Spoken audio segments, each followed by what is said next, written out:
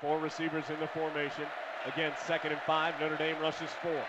Williams in the pocket, steps up, throws over the middle, and brought in for the touchdown. Quinshad Davis, middle of the end zone, falling to the ground, holds on for the score. Boy, what a nice pass by Williams with the beautiful touch to Davis for the 6. Not only the beautiful touch, Jones, but he was avoiding pressure on the run, still put it up high where his tall receiver can get up there and get it, where Notre Dame's not going to come away with the interception. Very well done.